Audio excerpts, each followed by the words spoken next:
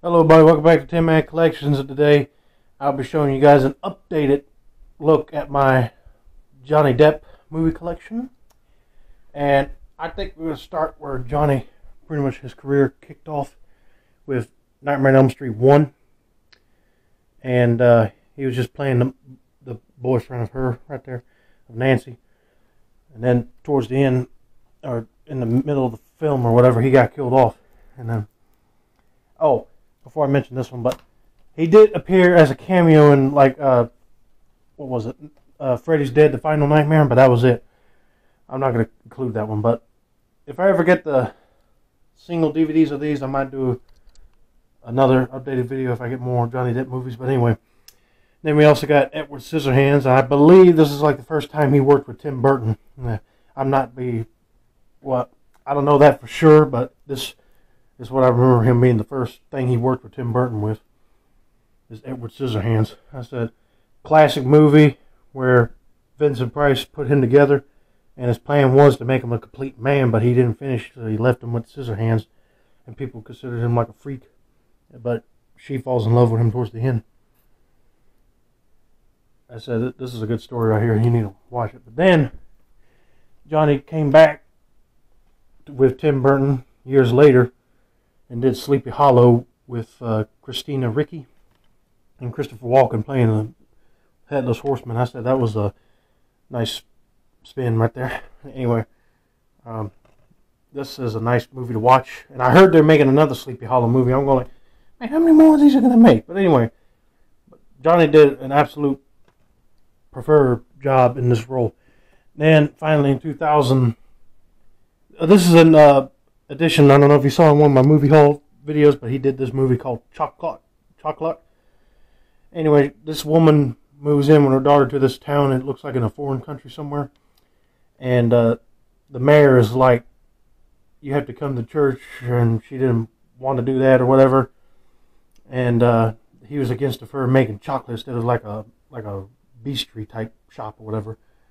And they all judged her, thinking that she was like a worship of Satan or something. But then later on, Johnny showed up as what they call a river rat, and pretty much riding the river.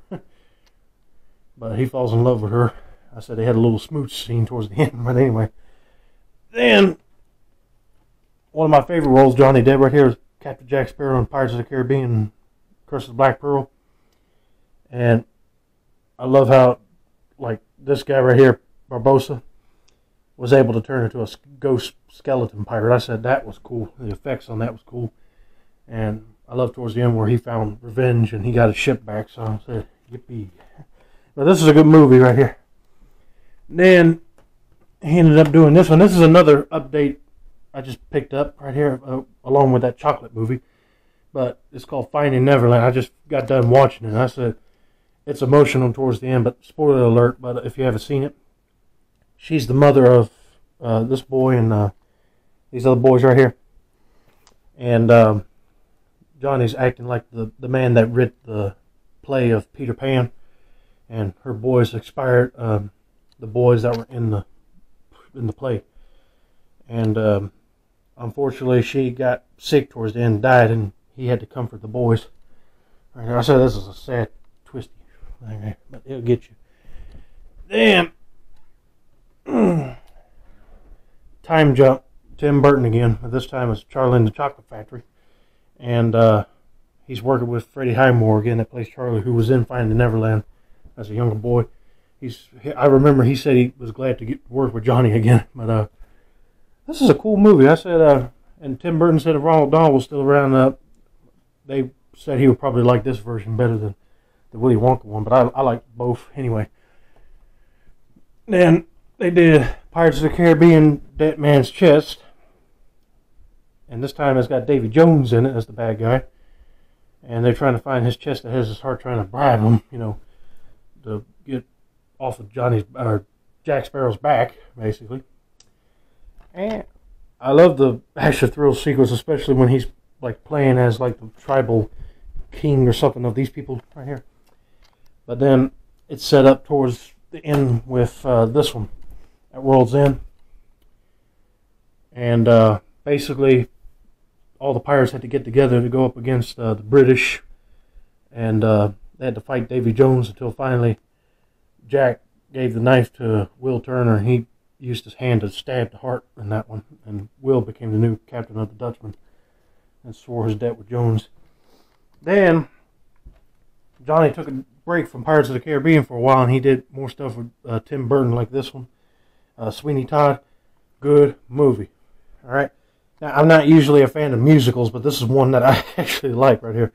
But the way Johnny plays Sweeney Todd right here is dark, demented, and everything right here.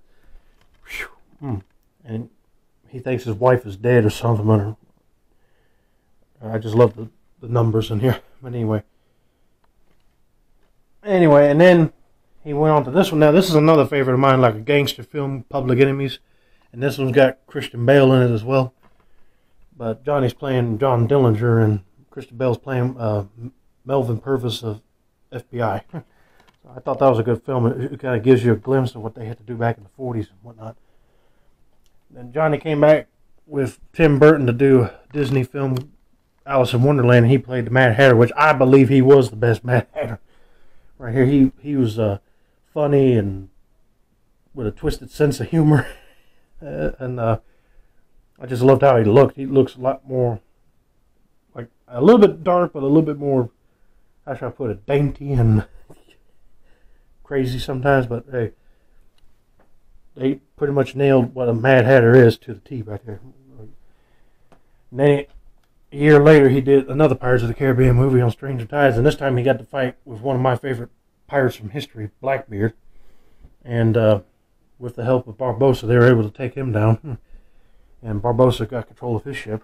So I said that was a fun movie. And then he came out with this, Dark Shadows. I said Johnny Depp is a vampire. Yes, but here's the thing. I thought Dark Shadows was something that Tim Burton and Johnny just came up together all of a sudden, but I didn't know it was a miniseries or soap opera they based it off of. But once I got this one, I bought a DVD of Dark Shadows. It was like a few episodes from the show, and I saw, yep, that was a soap opera. But I kind of like Johnny's better. But anyway, I wish they could do a sequel to that one, but I haven't seen nothing about that yet, or if he's interested. But anyway, another favorite, Lone Ranger. Armie Hammer playing Lone Ranger and Johnny Depp playing Tonto. I said, and he's supposed to be a Comanche, and I looked up Comanche war paint. I said the paint that he's wearing right here, right there, I looked that up. That ain't Comanche. I think that was something else, but Johnny liked it, so he went with it. But that's actually a good movie. I'm not surprised they haven't said nothing about a sequel for this one yet, but this is a good movie. And I wish they did do a sequel, but I don't know if they're ever going to do it. But I love the fact that he was, like, in the movie, he's chained up right next to the bad guy, Butch Cavendish, right here. And then later on, Armie Hammer here, Lone Ranger, joins up with him because he killed his brother. So I said, yes. Right here. That's a good, kind of like double revenge story. But anyway. Then Johnny came back to do Alice Through the Looking Glass right here, or to do Mad Hatter once again. This time thinking that his family's alive, which they were. And he was able to apologize to his father and everything. But got a lot more colorful than the last one. I tell you, it was a little bit more grim and dark, while this one's got more brighter tones to it. And Mad Hatter was still wearing different hats. And finally, in my Johnny Depp collection, I have the last Pirates of the Caribbean. Well, Dead Men Tell No Tales. Now, this probably ain't going to be the last one because I heard Disney wants to do another one, but I don't know if Johnny's going to be involved with it or not, which I hope he is, but I mean, you never know. But this one was a good one right here. And I said, oh, they brought in Will Turner's son and Barbossa's daughter, and this ghost Spanish person right here going after Johnny after he killed him years ago. But then after they broke the Poseidon's trident, he was set free, but then he got drowned in the water. So, and Barbossa got killed also.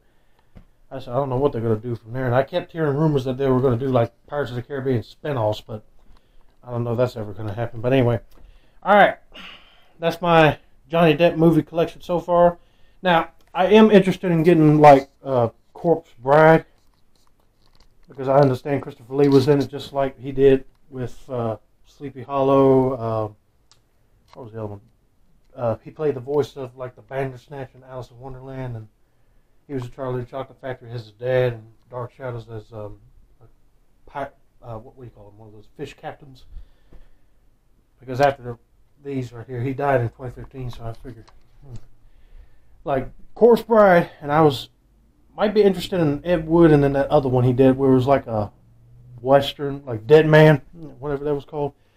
That one I might be interested in getting, but as of right now, this is what my collection is as of 2022. And these are the type of roles that I like Johnny in right here. Right here, he's more of like he could be a straight man to a character actor. I mean, he could do both. So, all right, that's gonna be it for now. Don't forget to like, subscribe, turn on those post notifications, and we'll see you next time. Bye bye.